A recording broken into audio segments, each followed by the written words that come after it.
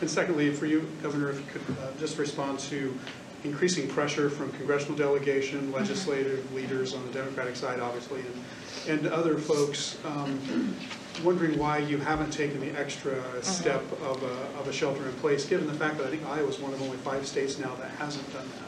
Yeah, well, in a sense, we've put a lot of the measures into place. I've just done it in an incremental fashion, and I've done it based on data.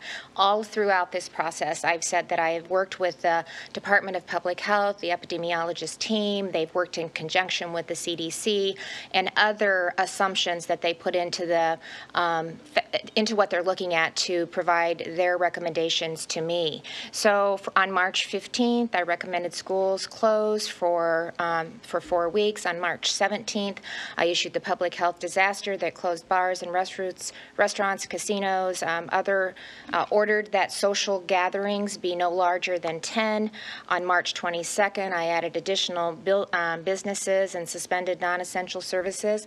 So my challenge, I guess, to individuals out there that think I haven't done enough, I would ask them to go and take a look at other states and the recommendations that they've put in their stay at home. I don't care what you call it. I'm basing it on data. And as Dr. Badati said, and I'll have her walk through the data, we need the flexibility because we can identify where some of the hot spots at. Is it in a region? So we can focus in and make sure that we're getting the equipment there. We have the workforce. We have the surge capacity in place so that we don't overwhelm our hospital systems. Look at the long-term care facilities that are in that area. If you look further west, their numbers aren't near where they're at maybe on the eastern side of the state or the north or the south.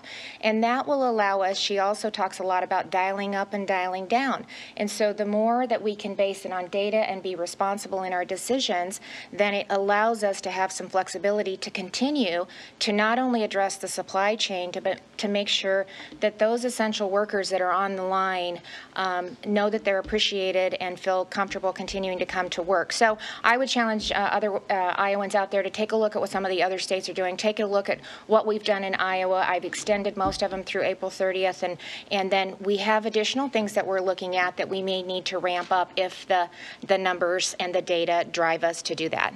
We got time for 2 more questions. Ron from KWWL. Good afternoon, Governor. Thanks very much.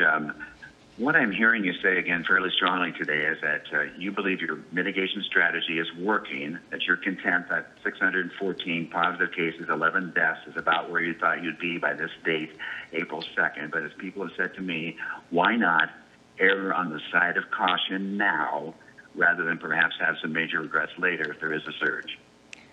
I can start that, and then I'm going to turn it over to Dr. Badati. She can walk through some of the metrics we've used and why that makes sense. But we have all along really put in place restrictions and orders based on the data that we have, and I think we're starting to see the response from that. As we learn more and we take a look at other assumptions and data that's available, we'll continue to monitor the situation. But again, I would ask other Iowans and you to look at what we've done and what other states have done, and you know, I'm not sure why and when they did what they did. I know that I've based my decisions on data that's been provided to me from the epidemiologist team, the Department of Public Health, working in conjunction with the CDC and other experts across the country. Okay, thank you. Thank you.